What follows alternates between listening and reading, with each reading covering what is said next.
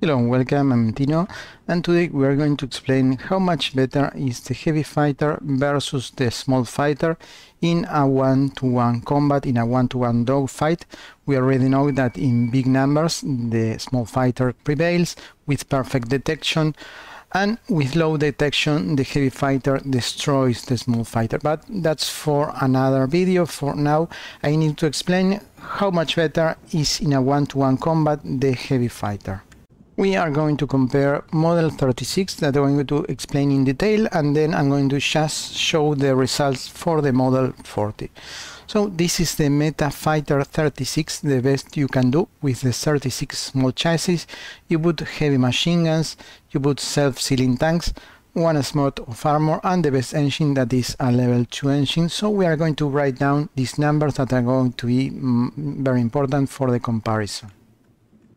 And this is the Meta Heavy 36 for heavy machine guns, self-sealing tanks. We can't use armor because if we do, the plane will not take off, and you can put a radio. This is optional, and we are going to write down these numbers and the industrial capacity cost. First, we need to compare the difference of the agility is 50 versus 30. So what you do is you put 50 divided by 30, and this will give you that the advantage in agility is 66%. So we are going to subtract 1, and we have an advantage of 66. And the bonus per 100% advantage is 30%. So we are going to multiply this number by 0.30, multiply by 0.30, and we have the agility advantage is 0.2. What is the agility for? The agility increases the defense of the faster plane. In this case the small fighter is more agile, so it will get a 20% damage reduction. So you must subtract from 48 20%. And that reduces the heavy fighter attack to 38.4. So the real attack of the heavy fighter is 38.4, and the real attack of the small fighter keeps the same, 24. So you can see it has a huge advantage in attack, the heavy fighter, and the defense remains the same.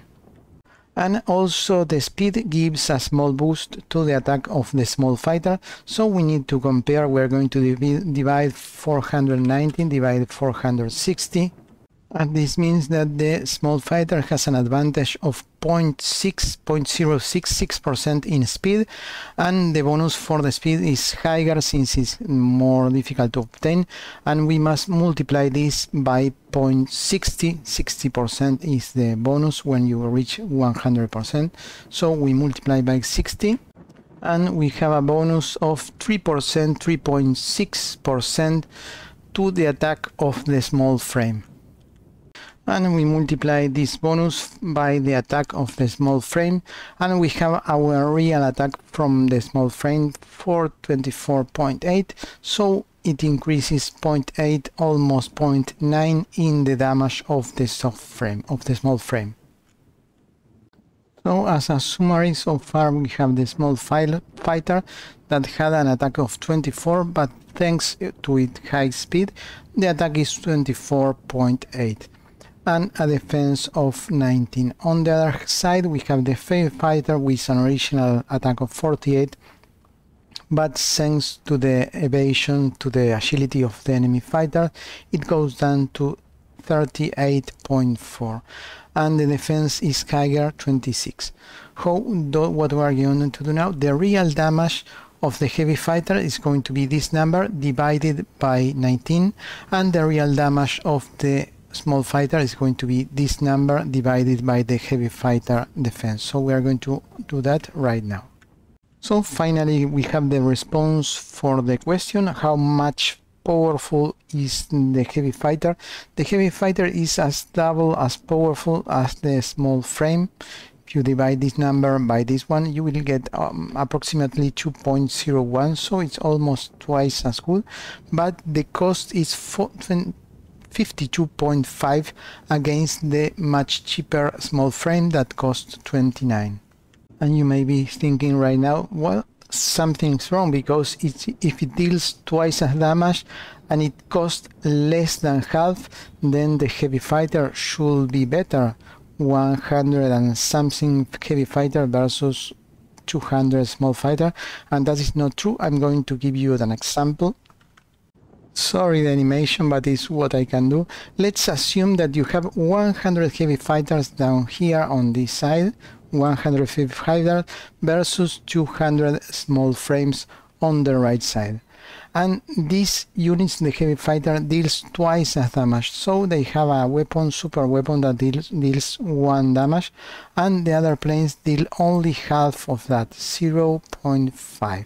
This means that these planes are so powerful that with one shot they can bring one enemy plane. So basically on the first round all these planes shot at the enemy and they will destroy about 100 enemy small frames, but at the same time the small frames fire all at the same time, 200 multiplied by 0.5, and it's 100 damage, and this means that the 100 heavy frames will be down. So despite the heavy frames had a weapon twice as strong, they only kill half of the small frames. And yes, that's the Lancaster square formula. Lancaster was a very intelligent, clever guy that analyzed these things and give mathematical aspects. But what he discovered was that the damage of the unit in our situation is the attack of the plane divided by the defense of the enemy, multiplied by the quantity of planes of units to the square. It's the real damage of your army, your air fleet, wherever you have. That means that the quantity is more important than the damage. So despite we have double damage and the enemy could make double quantity because they cost half the price, is much more important than quantity. And that will explain many behaviors that you have doing usually when you play, for example, Total War. If you have the technical superiority, you have better units, you try to concentrate them all in a small front line.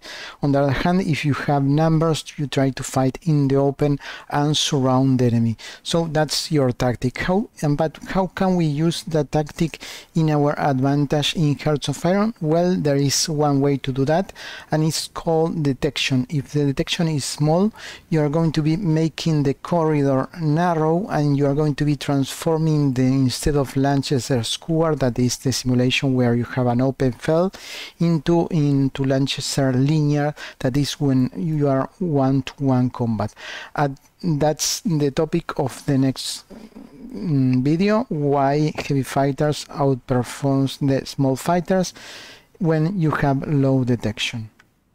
And one final thing, if you want to know the efficiency of the plane, you should divide the damage divided by the industrial capacity. The square of the industrial capacity cost in this case will be 0.9 divided by 29, the square of 29, and that will give you the efficiency of the small fighter.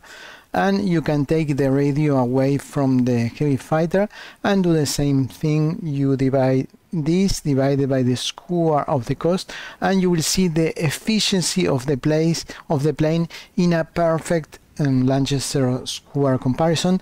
That is when you have 100% efficiency and 100% detection.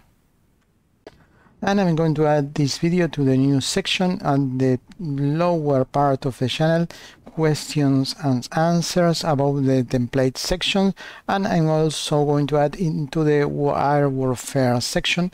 I will leave the links at the end of the video if you want to see them. And that's all. Thanks for watching. See you the next time. Bye bye.